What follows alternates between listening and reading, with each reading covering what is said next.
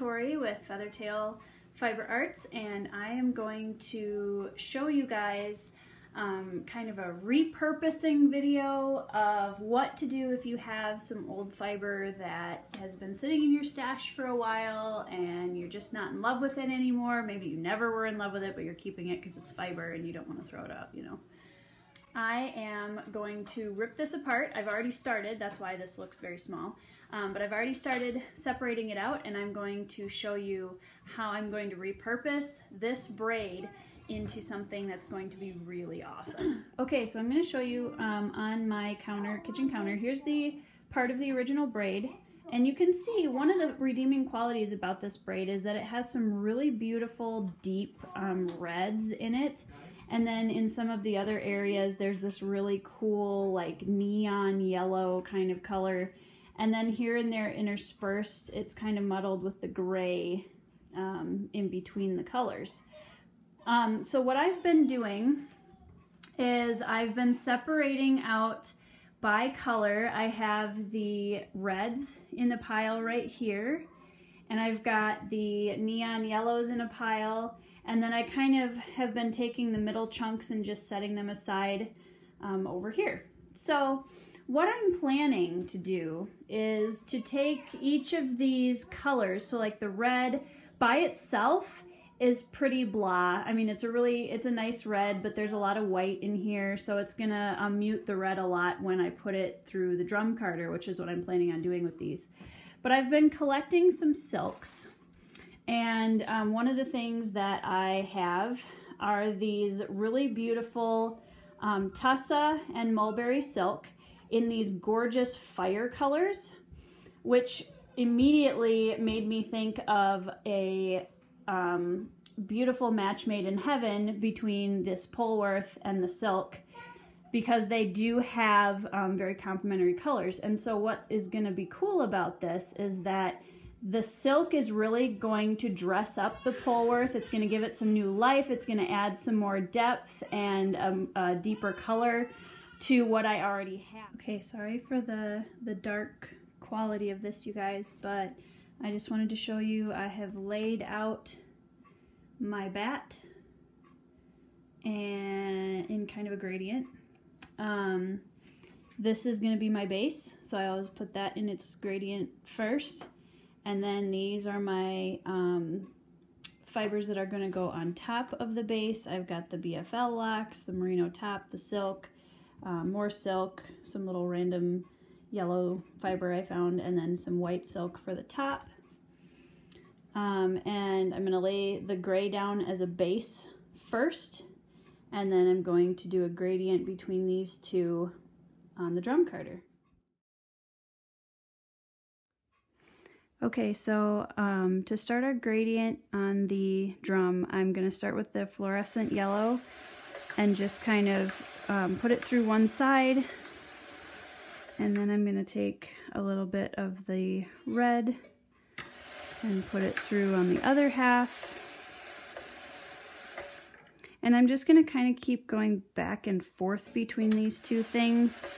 And you'll see the colors start to show up on the carder.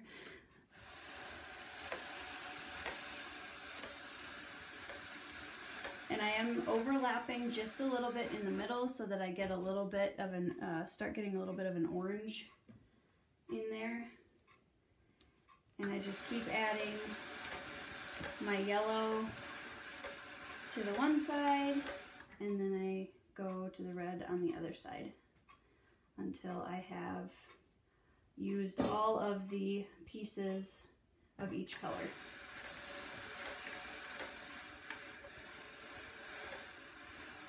And if the red travels up into the yellow, that's okay. That's actually a good thing, because it's going to blend the colors a little bit better if you do that. And now it's going to go back to yellow, so you see the yellow creeping back over, and that just helps it look more gradient-like. And I'm not going for a perfect gradient.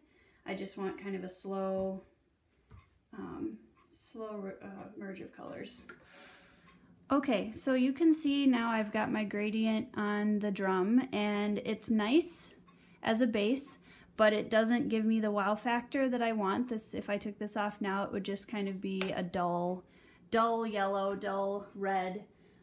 So this is where I'm gonna take these items that I have set out in a gradient that I showed you before, and I'm gonna layer them on top of the base that I started with. So first I'm gonna take some of this really bright red merino, and it looks absolutely beautiful when it starts blending with the red Polworth. And immediately you start getting a little bit more of a wow factor. So I'm going to put a little bit more of that on. Okay. Now, on the other side, I'm going to take some of this really bright yellow Tussa silk,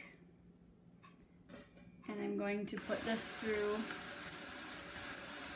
on the side of the yellow.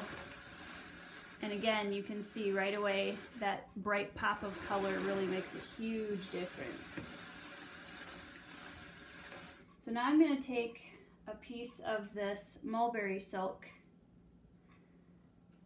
that has some of the reds and orange and a lot of the colors that I want. And I'm actually going to paint this right onto the drum.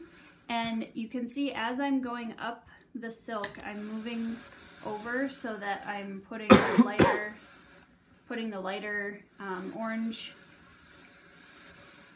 closer to the yellow. And I do want a little bit of crossover with the red so that it's not quite as stark. Then I've got a little bit of kind of an orangey BFL that I'm going to put through. And these lamb locks are a little bit, take a little bit extra for the carder to run through, and I'm not going super fast. I'm just kind of letting those catch on. Okay, so that kind of blends them together. Now I'm going to run the red merino through on this side again, to kind of reinforce my colors, and then I'll put the fluorescent yellow through on the other side. And this is kind of my favorite part. So I'm taking this little bit of silk noil and just running it along the top of the drum, letting it go and tie all of those colors together.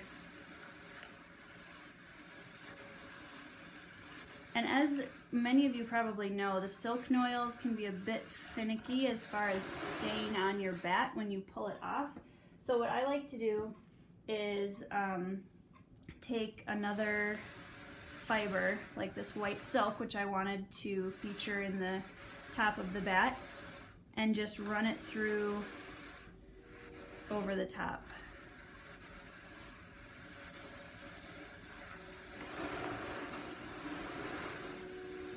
A little bit of my red silk left, so I'm going to run that a little bit over as well.